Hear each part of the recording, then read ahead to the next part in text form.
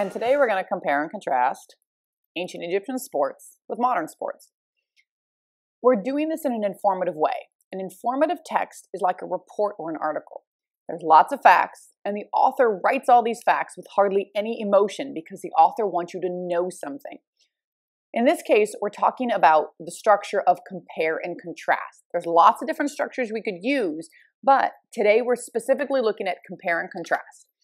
To compare and contrast, you have to have two things. You got to describe them. In one part, you're going to say how they're the same, and then in another part, you're going to say how they're different. So now that you have watched those videos and read those articles, you're going to have lots of notes for this. We're going to turn those notes into paragraphs.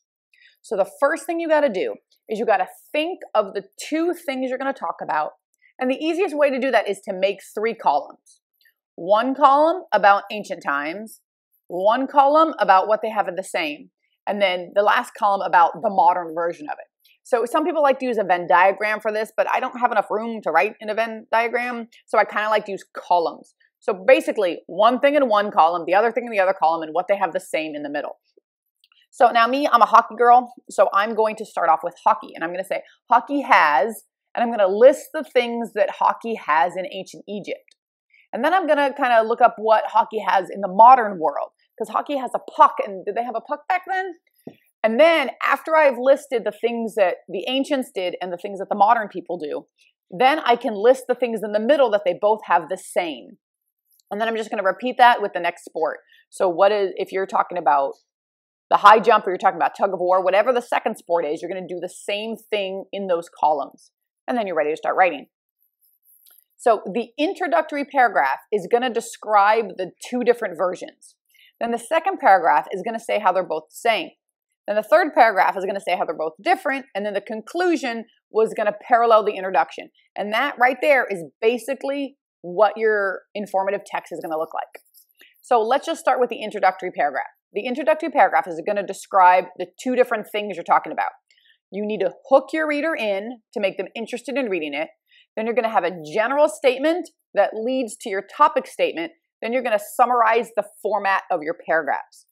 That's basically how every introduction works, so the reader knows what to expect in your writing and can follow your flow of thought.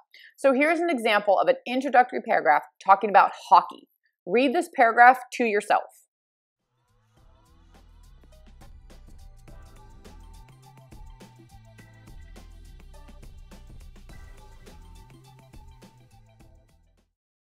Okay, maybe you don't like that one.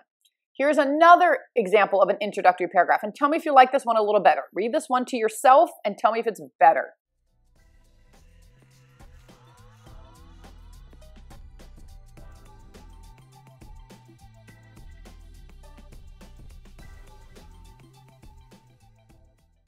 Okay, here's another example, and tell me if you like this one a little better.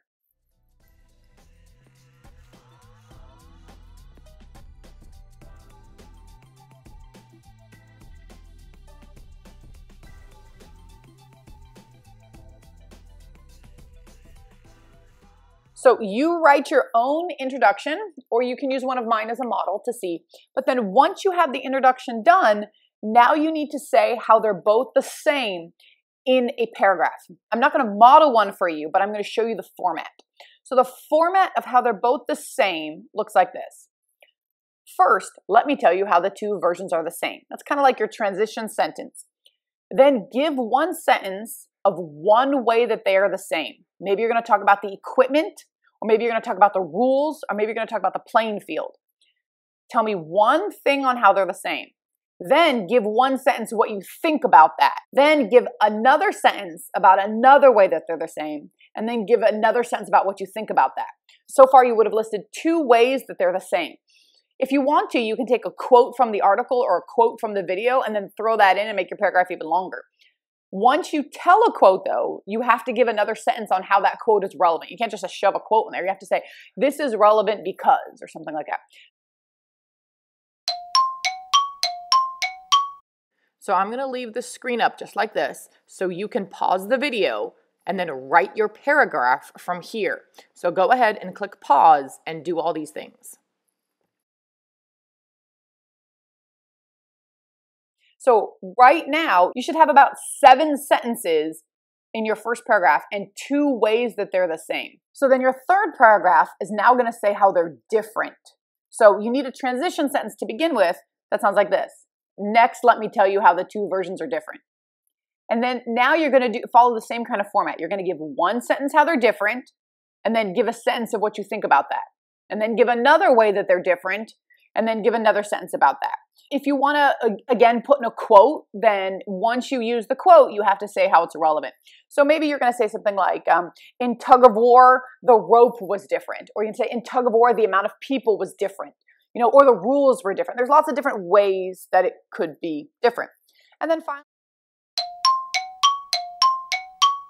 so I'm going to leave the screen up just like this so you can pause the video and then write your paragraph from here. So go ahead and click pause and do all these things. And then finally, you throw on your introduction and your conclusion. And the introduction and the conclusion paragraph parallel each other. That means they are very, very similar. The introduction tells the reader what you're going to say, and then it orients them to get ready to take in the new information. And the conclusion tells the readers what you just said, reminds them of the main points, and then lets them go with a mic drop. So the general format of this introduction and conclusion is you got to hook the reader, got to have a general statement, the topic statement, and a paragraph summary. But in the conclusion, we kind of flip those the other way, remember? And then instead of hooking your reader, you're going to let them off the hook. So you're going to take the introduction and parallel it in the conclusion. So a conclusion can sound like this. In conclusion, this essay compared and contrasted the sport of, and you write whatever sport you did. Sports are universal to the human experience, despite what year it is. You think your YouTube Fortnite pandemic world is so unique. The truth is, you have much more in common with the ancient Egyptians than you think. So I summarized the paragraphs. I compared and contrasted. I have a topic statement, the sport I said. I have a general statement about your world, and then I drop the mic. Okay, so maybe you think that one is not so good. Read this one to yourself and tell me if this one's better.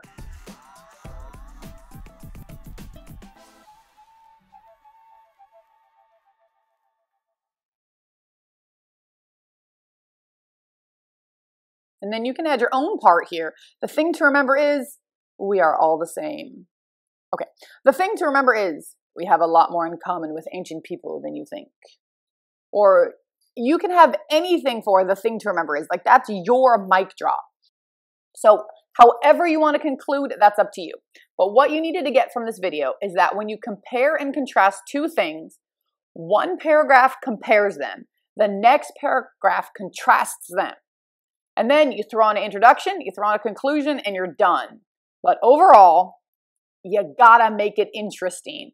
Okay, so start your writing on your own. Use examples from this video if you need a little help getting started, but get it done.